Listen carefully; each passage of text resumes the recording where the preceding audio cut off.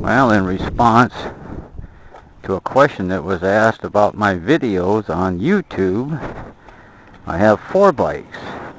This is my Kawasaki 1000. It's a 1977. It has 25,000 miles on it. So I'll try not to take too long here. It's pretty warm out today. It's over 60 degrees.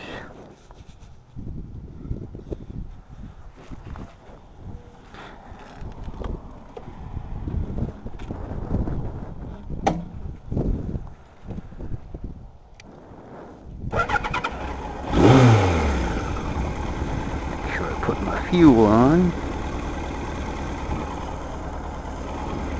Kickstand is up. Nobody coming.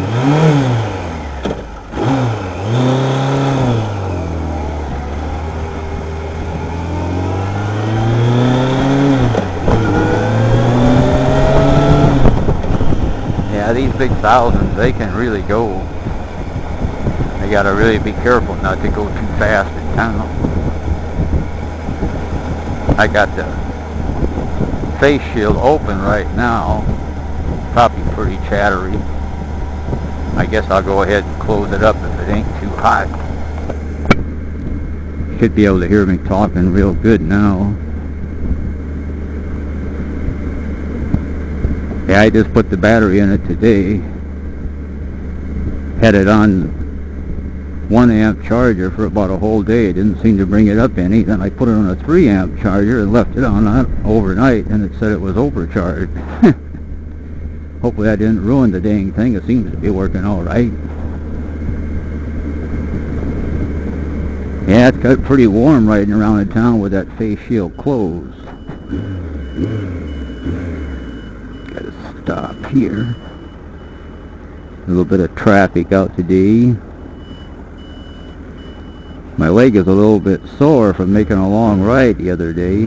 I usually don't like to ride any more than about 50 or 60 miles because my leg has a tendency to get cramps in it. Rode all the way up to Sioux Falls and back the other day, and it didn't do my leg any good. Starting to get better again.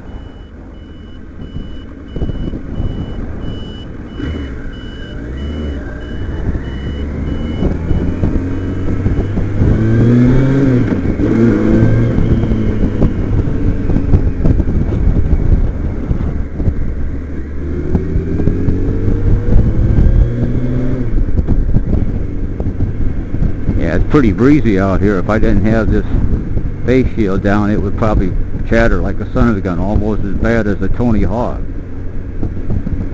That wind causes a lot of chattery noise.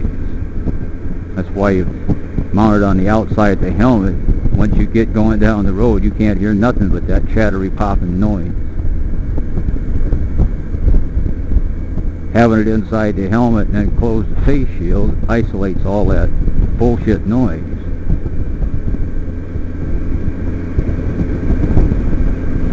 Had a lot of trouble with this Kawasaki over the years. The carburetors used to go to hell on it all the time. And I took it to several different motorcycle shops, including Kawasaki dealers.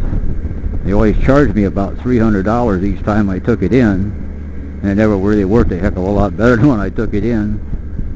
So I never drove it much. That's why it's only got 25,000 miles on it, even though it's over 30 years old.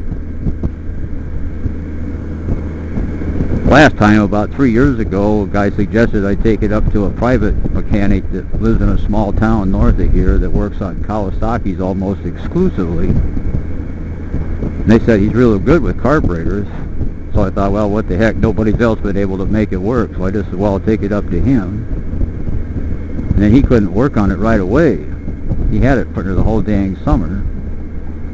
Come to find out, the carburetor wasn't the only problem it had. It had an ignition problem also.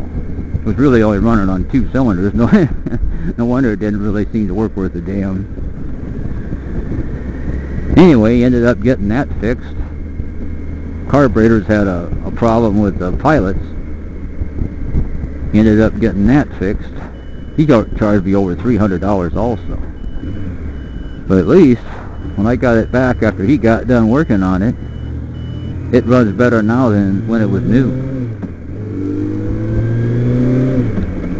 It definitely runs nice. I can start it up and have the choke on for a couple of blocks and take the choke clear off, even if it's real cold out. It just keeps right on running. Before, the way it was, if you took and stopped any way at all, you'd have to put the choke back on to start it, or you had to leave the choke on about half on all the time in order to get it to run halfway decent. I took it in when it was new and told them them carburetors weren't right, and they just told me that it needed to be broke in. Well, after 20,000 miles, I would think it would be broke in. It's still screwing up.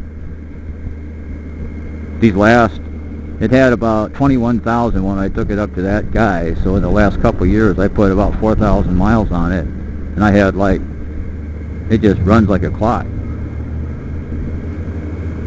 I did have to do some playing around with the petcock. I put a new petcock on there.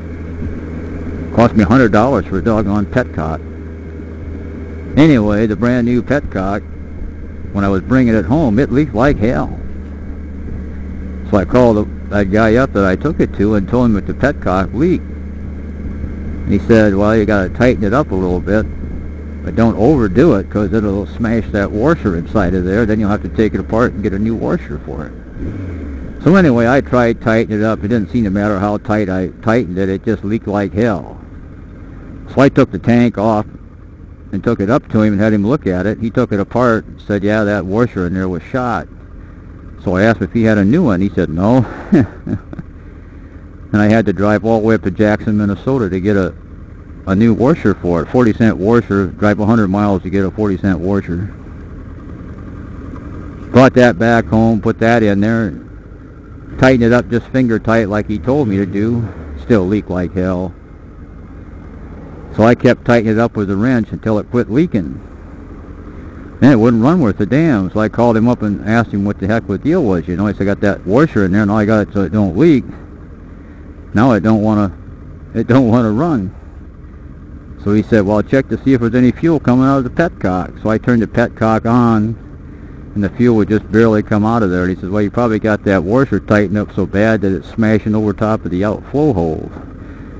Take it apart and put a different washer in there again. It's, oh, shoot, I ain't going to do that. I just got it so it don't leak now. So I took the petcock completely off the bike and looked down in there with a flashlight. I seen that part of that rubber washer was blocking the holes. Took a small drill and drilled them holes out and then blew it all out real good with an air